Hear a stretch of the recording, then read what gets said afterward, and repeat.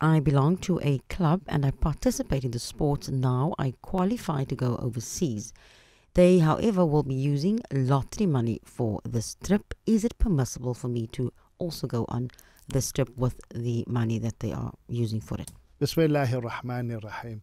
So, when we have this betaway and lottery and all this gambling, the moment we go, they always make it a point of advertising so that people can gamble more, because by me playing lotto, I can now see to somebody's advancement in life.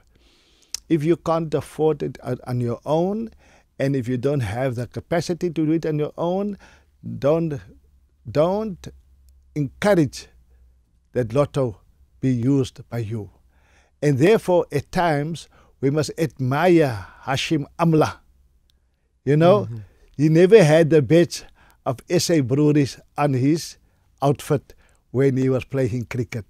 He lost lots of money, right? But he kept his integrity, and he kept his Iman, and he kept his Islam. Today's opportunity might look very difficult to do, but it might be, or it will be, a success for you in future.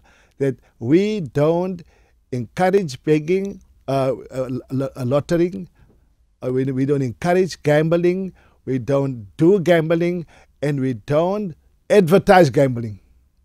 Because the person that advertises it, the person that plays it, the person that benefits by it, they are all in the same boat. According to Sharia, remember, everything of lottery and everything of gambling is wrong, and it will remain wrong, and we don't justify it by saying it's only for a club, it is only for this. It is wrong by me and you going and to get a bag from the lotto, and I'm carrying the bag of lotto. It means I am advertising to people to gamble and to play lotto.